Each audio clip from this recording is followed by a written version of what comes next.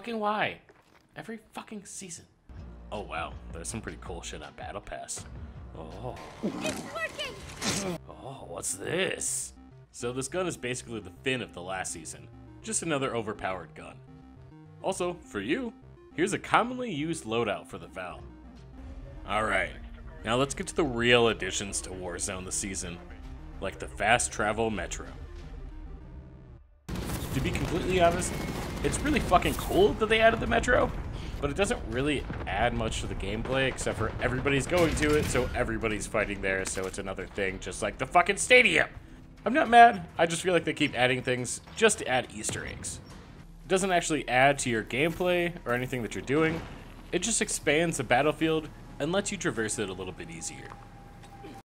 Now about that Easter egg, if you go to the Capitol building downtown, go to this keyboard and type in 2179, the entire building will shut down, with you and whoever else is in there in it.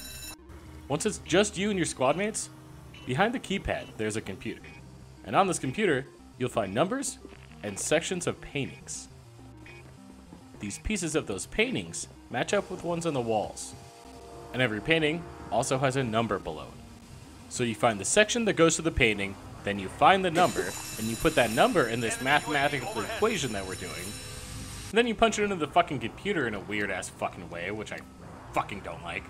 And you better be doing it really fucking quick, because the gas fucking wrecks you.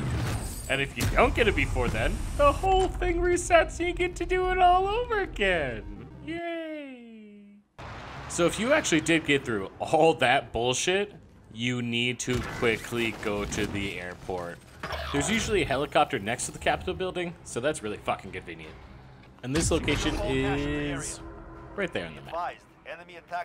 Once you get that in, punch in a little code, and you get a little secret fucking train, and you go to a secret little bunker up by the dam. I haven't fucking done it. Fuck that. That shit's fucking hard. God. The gas. Last but not least, along with some multiplayer maps, the Armored Royale. It's very similar to the regular Warzone, except you're just protecting a car. And as long as you have the car, you can respawn. So you can do stupid shit like that.